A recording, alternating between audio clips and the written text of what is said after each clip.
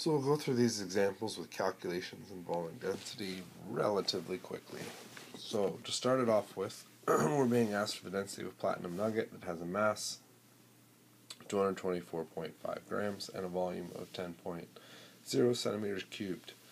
And then it specifies that we want it in varying units. So if we start this off, and I'm going to go kind of against my creed by putting the equals earlier, say grams per centimeter cubed is our density that we want. Okay, here notice I'm just solving for what's given. I'm not actually using a formula. I can do 224.50 grams in the numerator. Actually, I'm going to shift that a little bit. 224.50 grams, and I want that in the numerator, and I'm going to put it over 1, because I'm not trying to use a formula, I'm trying to just follow the way the units tell me to do this. Now I'm going to do times 10.0 centimeters cubed in the denominator, with 1 over the top. When I run the calculation, I'm going to get that answer, regardless of where I placed it. Yes, some people don't like having the ones in there, and so we'll condense it into one calculation. I'd make the argument that if you can keep them separate, do so, because then you don't get confused, and it's not a question of having to memorize some silly formula. It just tells you the answer. Okay, so we can enter that in the calculator, and we'd have our answer for the first one. The harder one in this case, I'm going to leave the old work there, is that I also want to solve for pounds per liter. Okay, so I've got the units in the correct space, and you might say, well, how do you know the pound unit is going to be in the numerator? Well, grams is a measurement of mass, and so is pounds. So I've got my mass unit where I want it to be in the numerator. Okay, yes, it's not the correct unit yet, but it is the mass unit. So because I picked that one, I'll go ahead and start with that one. I want grams in the denominator, so it cancels, and ideally I can go into pounds. And sure enough, there's my conversion factor. 454 grams is 1 pound.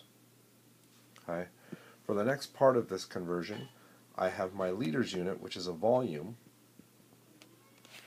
And you might say, well, but I don't have liters in the calculation so far. Well, I do have a volume unit, though. That volume unit is located where it needs to be in the denominator, so everything is okay. The next part behind this is recognizing how to convert. Okay, so in my experience, a lot of students have a hard time with conversions that are happening not at the same time. Okay, notice that this conversion is happening in between our conversions, which tends to confuse students. Try to not let it confuse you, because it doesn't matter the order in which we do this. Okay, for me personally, I would go into milliliters. That is a 1-to-1 ratio, as shown up here. Okay. Yes, that seems silly to include, but it shows me the unit conversion, and the unit conversion is what's going to tell me my answer is right. Not did I just happen to say, oh, they were equal when they weren't. Okay. So the units I would now have, I forgot to go back and cancel these out. Whoops. Get rid of the grams. Now centimeters cubed is gone, and I'd have pounds per milliliter. I don't want milliliters, so I'll cancel that. And just because I've been doing colors, what is the relationship between milliliters and liters? Well, milli means 10 to the third. 10 to the third goes with the core unit. Milliliters cancels.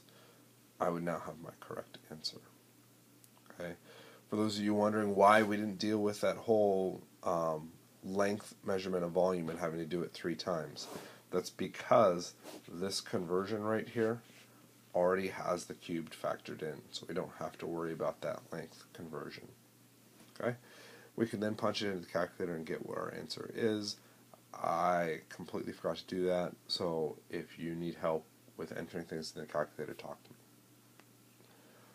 Okay. Oh, there you go, never mind. It's 49.44. Because we have 3 sig figs, our answer comes out to be 49.4. For those of you curious, I've got it written up there. Okay, density is a unit factor. How could we use this to set up a conversion? Okay, so we got this big long question. Take a second to go through and read it. How many grams of acid? Well, grams is my answer. Okay, and now I want to use something or write something on the left-hand side to start with. Now the question is, what do I start with? Because there's two things. I've got that and I have that. So of those two, what should I start with? I would make the argument that we should start with the grams per milliliter one, because that has the unit that I want in it. Okay, that can help me simplify how I organize this to make sure that that unit gets placed correctly. Okay, because I want grams in the numerator, 1.84 grams over 1 milliliter. This set up the units in the correct fashion. I can now go through and say, well, what do I want to do? I need to get rid of the milliliters. Am I given just straight milliliters? Turns out I am. And I can just do 1275 milliliters. Okay, what is that going to be over? Well, it needs to be over 1. If it's a number other than 1, I'm not given 1275 milliliters. If it's a unit other than milliliters, I'm not given milliliters. Okay.